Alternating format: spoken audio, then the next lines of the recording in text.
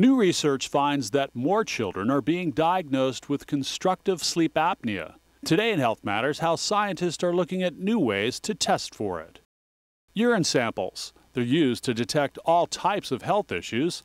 Now researchers are looking to this kind of test to check for pediatric obstructive sleep apnea. Obstructive sleep apnea is a very frequent condition seen in children. Just recently, researchers put the urine sample idea to the test. In evaluating and comparing the urinary samples, the children with the obstructive sleep apnea did have some different proteins in the urine as those that did not have the obstructive sleep apnea. Dr. Jose Colon is the medical director of the Pediatric Sleep Center. While researchers did find some protein changes, he says more studies are needed. Potentially, this could be a screening tool one day in assessing children for obstructive sleep apnea. He adds that right now, a comprehensive pediatric sleep study is the most reliable way to test for obstructive sleep apnea. The gold standard in evaluating for a sleep disorder in children is to do an overnight polysomnogram. Dr. Colon advises patients to contact their child's pediatrician if they hear their children excessively snoring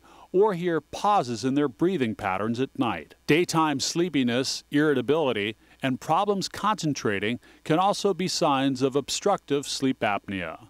Reporting for Lee Memorial Health System, I'm John Bafar. Sometimes X-rays and MRIs are used to check for anatomical problems that could be obstructing breathing passages.